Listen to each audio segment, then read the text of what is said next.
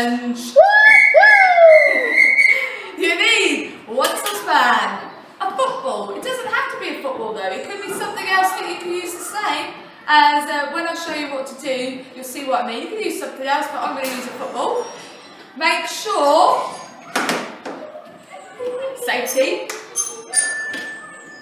first. Make sure you get permission from your guardians though that you can do this indoors or outdoors and you're using these pieces of equipment, okay? Because obviously if they might not want you to use their equipment, make sure you wash it afterwards.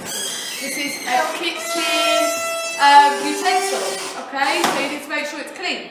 Right, so you need one of these. You also need your dice that you had on your previous challenge. Because what I'm going to do is going to roll my dice. I'm going to use a little one this time. Okay, it's landed on 1. That's how many I'm going to try and do. So what I'm going to do, I'm going to get the ball up in the air and catch it back into my saucepan. Okay, so up in the air and back into my saucepan.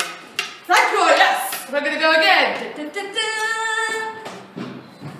Ooh, 5, so it's getting harder this time. So I'm going to watch the ball, make sure I've got good grip on my saucepan, watch it, make sure that I'm coordinating my hand and making sure what I'm looking at go together to make sure I catch this ball. Okay, so I'm going to watch it, keep my eyes on it.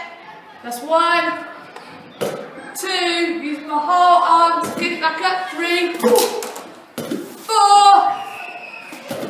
and 5. See if you can do it in a row. If you can't do it in a row, make it a little bit easier. Maybe bounce first. Up. Or maybe you can bounce and put it in. So whatever it challenges you, it needs to challenge you, make sure you have fun. Hey,